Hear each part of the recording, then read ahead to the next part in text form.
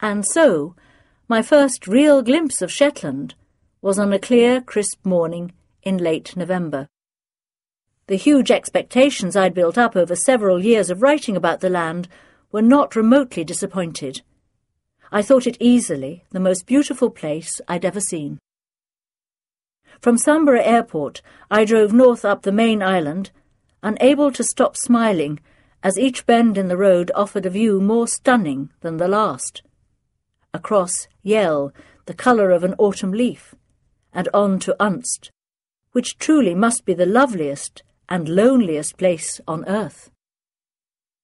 Throughout the day, the people I met were warm and friendly, effortlessly helpful, and entirely normal. What, I asked myself, had I really expected?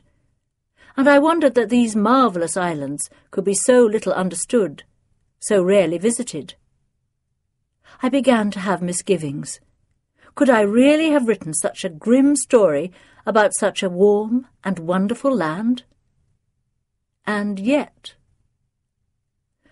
Later that evening, Lerwick seemed unnaturally quiet and uncomfortably dark as I followed my map to the small church of St. Magnus.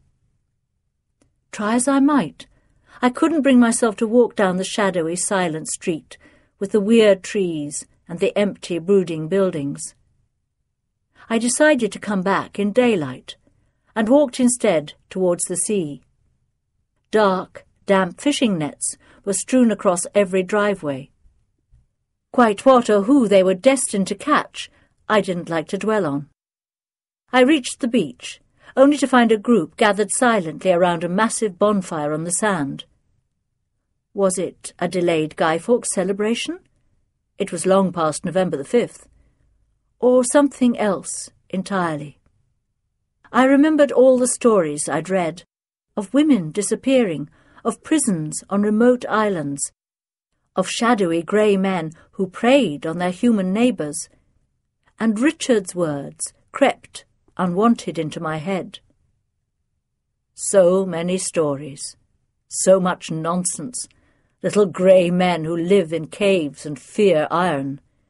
Yet, tucked away inside all legends, a kernel of truth can be found. I headed quickly back to my hotel, reflecting that, whilst I might technically still be in Britain, I was a long way from home. Sacrifice, by S. J. Bolton, was read by Vivian Heilbronn and is published by BBC Audiobooks.